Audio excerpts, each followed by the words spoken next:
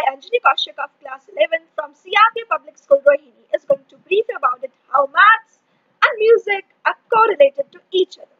Now, math and music are two entirely different fields of study, but there is a strong correlation between them.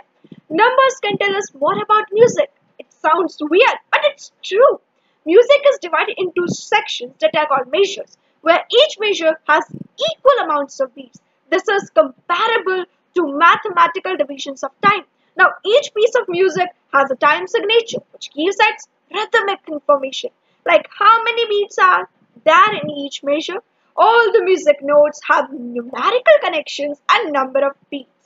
You can use different mathematical phenomena in music. These include geometry, signal processing, differential calculus, and even trigonometry.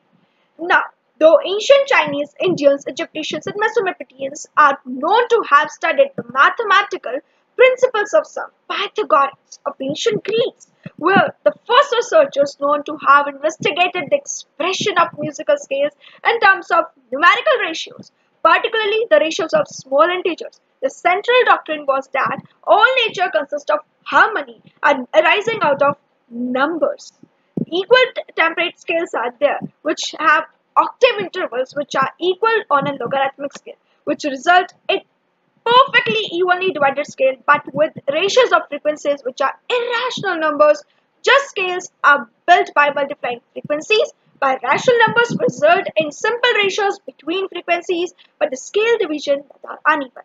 Many composers have incorporated the golden ratio and Fibonacci numbers into their work.